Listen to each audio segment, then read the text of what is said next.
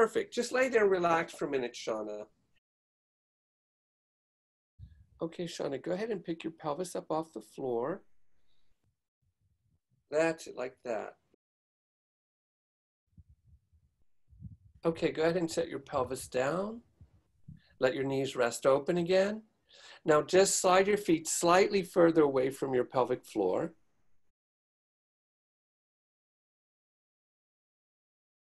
Okay, so you can feel how your body's orchestrating its own release here. There it goes. Now it moved into your hips, okay? So Shauna, now you can actually turn the bottoms of your feet so they're flat onto the floor, about 4 inches apart, and open your knees just slightly wider. There you go.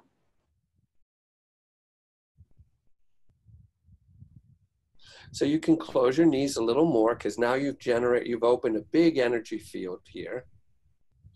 Can you feel it's trying to move your hips? That's it. There's a tightness in the hips. It's trying to loosen up. That's great. Feels like my body's being longer. Moving to the left more strongly. All right, so that tells me there's an imbalance between left and right side, so it's going to try to correct that. And now you can see it's twisting your vertebrae further up the spine now. Yeah, it's amazing. Okay, so your shoulders are still a little slightly locked, so we're going to help those out a little bit. See how it's released your hips a whole lot more right there. Yeah. See, pelvic girdle and shoulder girdle are always directly connected. There we go. There's your shoulder release. Good for you. There you go. And your shoulders are moving differently. See how your left shoulder is moving different from your right? Yeah. When you let out your breath, let it out with a sigh because it'll respond to the focus. That's it. Let your arms come back to life here.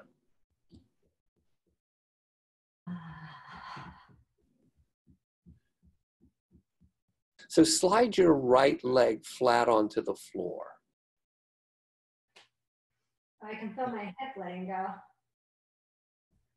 That's it. Now it's going down the leg. That's what we're looking for. This is all your dancing career in there. I know, right? It's all coming out.